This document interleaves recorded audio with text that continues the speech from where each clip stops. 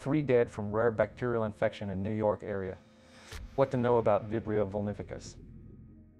This summer, 1 resident of Long Island and 2 inhabitants of Connecticut passed away due to Vibrio vulnificus, a bacteria present in raw shellfish or seawater. New York Governor Kathy Hochul confirmed these incidents and mentioned that the bacteria, though rare, has reached this region and can be extremely dangerous. The death on Long Island is still under investigation to determine if the bacteria were contracted from New York waters. Last month, 3 residents of Connecticut were known to have contracted the bacteria.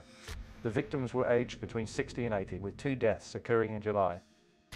Notably, these aren't the only instances this year, as last month 3 North Carolina residents also died from the bacteria. Around 100 cases of Vibrio are reported in the United States annually, but due to untested mild infections, the real number is uncertain. About 1/3 of reported cases result in fatalities.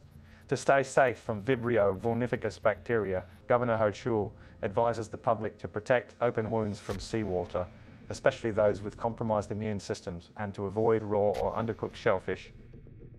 Further precautionary measures, as recommended by the Centers for Disease Control and Prevention, include washing hands after handling raw shellfish, avoiding contamination of cooked shellfish with raw shellfish, and cleaning wounds exposed to seawater thoroughly. If a skin infection develops, medical providers should be informed of any contact with saltwater or raw seafood. Infections are diagnosed when Vibrio bacteria is found in the wound, blood, or stool of a person and are treated with antibiotics. In some cases, amputation might be necessary to remove dead or infected tissue. Thank you for staying tuned till the end. If you found this information on the Vibrio vulnificus bacteria and the importance of taking precautionary measures valuable, please give us a like. Your support helps us continue providing vital news summaries like this. Don't forget to subscribe to our channel to stay updated. Stay safe and remember, your health is our priority.